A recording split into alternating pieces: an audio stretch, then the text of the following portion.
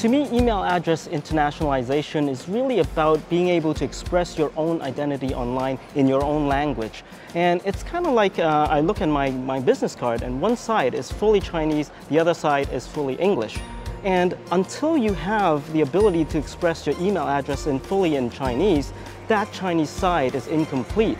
And that's what EAI is about. So it's not just about sending messages. Today, we use instant messaging, we use mobile messaging, but it's also about the identity that you keep online. There's still a lot of profiles, a lot of things that you use with your email address, and that's what EAI is about. So one of the things that I really care about here at ICANN, and especially at what is called UASG, Universal Acceptance Steering Group, is that we want to make sure that the technology is working and the environment is supporting universal acceptance and supporting the ability for people to use their identity in their own language online. And regardless of whether you think, today you're using it for global audience or your local audience, the importance is to upgrade the net. The importance is to upgrade to these standards that allow your identity to be expressed in your own language. And the way that I see it is that in the future, when do we really know when IDNs or EAI are really effective? It is when the time when hopefully my son or daughter, they won't even remember that there is a time that it was not possible, that was English only. That's when we know that EAI and IDN has arrived. I think that universal acceptance is one of the most overlooked issues today on the internet. Most people, most internet companies seem to think that it's just an issue for a few countries, a few parts of the world, maybe the Far East and India and Russia. But it's really an issue everywhere. Even in Europe, apart from the English speakers, all other languages have accents and extended characters that cannot be used in email addresses and in URLs, even if technically they can, but they are not really being widely supported. So I think that everyone working in this industry has to put some effort to make this happen.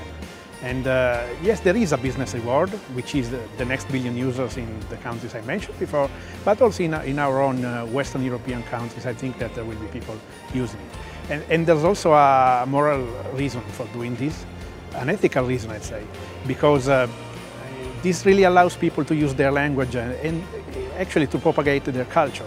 I mean, if their culture cannot get online, it will be impossible for them to transmit it to other people and to their children. And so this culture, these languages, these characters, in the end, will get lost. And this is really sad. So while it's fine that the internet allows everyone to communicate on a global scale, it's also important that it allows each and every culture in the world to continue existing. UASG, Universal Acceptance, is a concept where all the domain names, email addresses must be accepted equally. This is very important for bringing next billion people online, bridging the digital divide, and also bringing all kind of cultures who are specific to languages world over. IDNs and EAI is a concept which allows people which are not speaking English to adopt domain names, email addresses, and surf the internet and take the advantage of the internet as such. IDN's initiative and EAI initiative is very, very important for those people who have never experienced internet till now. Now they can experience internet in their own native language, in their own language which they are comfortable with, and communicate with the global world, especially within their own community. I think UA is working very hard to bringing these initiatives spread world over. Those companies, registries, registrars, and email service providers are taking advantage of these technologies and trying to take it to masses. I encourage all the governments, email service providers, registrars, registries to enable their setup to adopt IDN and EAI and take $10 billion opportunity waiting for you to address the untapped market via UA initiatives. Thank you very much.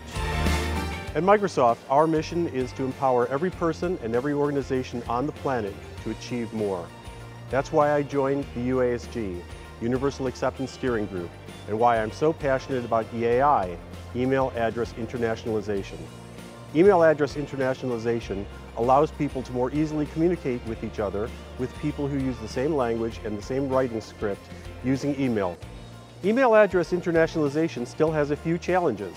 There are still challenges when users of old legacy systems based on ASCII interoperate with new systems based on Unicode. At ICANN 60, XGen Plus introduced new techniques which improve the user experience when interoperating between the old systems and the new systems, guaranteeing a better user experience and higher confidence and trust of users who are communicating between different writing scripts. Hi, my name is Vilevan from Thailand. I work for THNIC. We offer .th domain name and IDN.Thai. In Thailand, most people speak Thai, or not everyone can speak English. Even read and write is kind of difficult. Any product or service available in local language is always a plus. Especially in Thailand, most people don't speak English. We prefer to speak in Thai over English, and it's important to have able to access in the internet with our own language. Having to key in English on the English keyboard is difficult, so it's always easier to communicate in our mother tongue. THNIC is a founding member of UASG, where it's a place people, specialists work together and good collaboration around the world. We take an active role in advocating EAI and IDN in our country.